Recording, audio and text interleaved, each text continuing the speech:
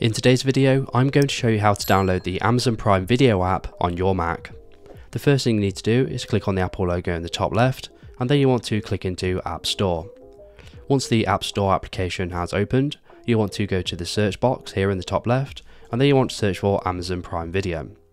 Once you find the search results, you want to make sure you are on the Mac Apps tab, and from here it should be the first result. Once you've found the Amazon Prime Video app, you want to click on this cloud button, or for you it might say Get. Once you've clicked on it, it may ask for Touch ID or an iCloud password, so you will need to enter that. Once the application has been downloaded to your Mac, you want to go ahead and open it up. Once the application has opened up, you'll be greeted with a login screen. So all you need to do is to log into your Amazon Prime Video account, and you can start watching Amazon Prime movies just as you normally would. It's important to note that this may only be possible on M series Macs, and the older Intel Macs may not support this option. So if this video is helpful, please leave a like, and if you have any questions or comments, you can leave them below.